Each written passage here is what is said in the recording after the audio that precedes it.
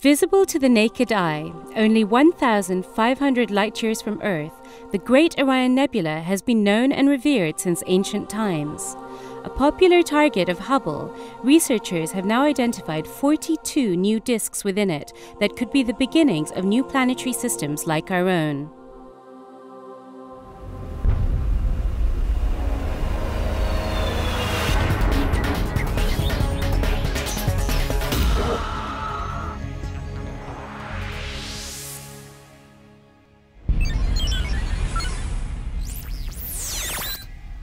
This is the Hubblecast, news and images from the NASA ESA Hubble Space Telescope.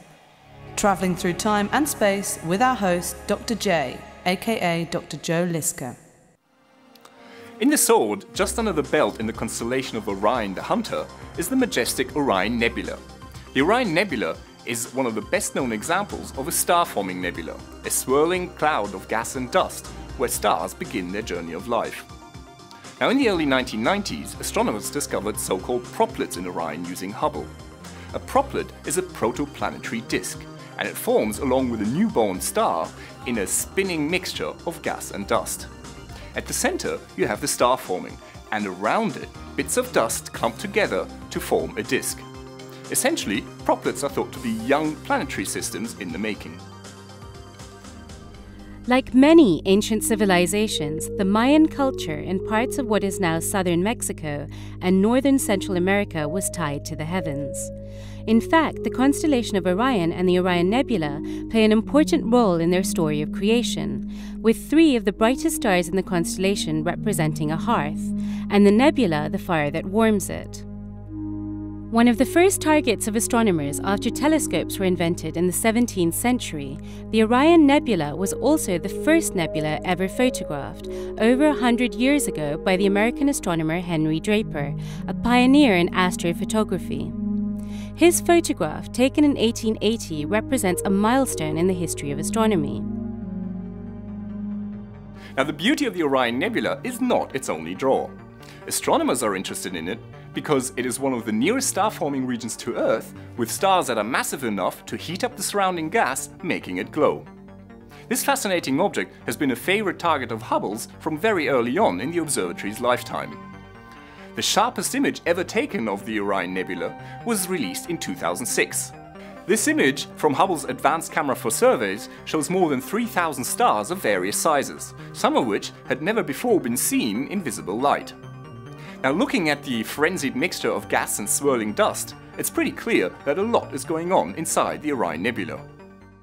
Within the awe-inspiring gaseous folds of Orion, researchers, using data from the Wide Field Channel on Hubble's Advanced Camera for Surveys, have identified 2 different types of disks. The ones that lie close to the brightest star in the cluster, Theta 1 Orionis C, and those farther away from it.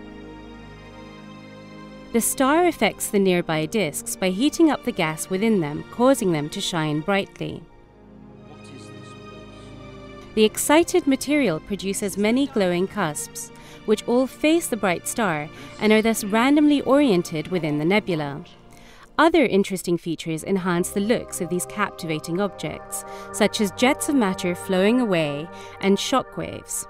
The dramatic shock waves are formed when the stellar wind from the nearby massive star meets the gas in the nebula, producing interesting shapes. They sometimes appear like boomerangs or arrows, and in the case of 181825, the shock wave makes a proplyid look like a space jellyfish. The disks that are farther away do not receive enough energetic radiation from the star to set the gas ablaze. That's why these disks can only be detected as a dark silhouette against the bright background of the nebula.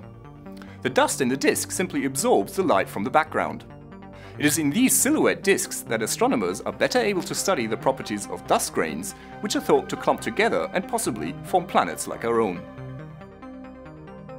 The bright star that illuminates some of the proplyds, allowing us to see them, is both a blessing and a curse. The powerful radiation that lights them up also threatens their very existence, as the disk material, once heated up, is very likely to dissipate and dissolve, destroying their potential to become planets. Some of the bright proplyds are doomed to be torn apart, but others will survive and perhaps evolve into planetary systems. It is relatively rare to see images of proplyds in visible light. However, the resolution and sensitivity of Hubble, combined with the Orion Nebula's proximity to Earth, allow for an excellent view of these fascinating objects. Although proplyds may appear to be only humble smudges, some of them are in fact the seeds of solar systems to come. This is Dr. J, signing off for the Hubblecast. Once again, nature surprised us beyond our wildest imagination.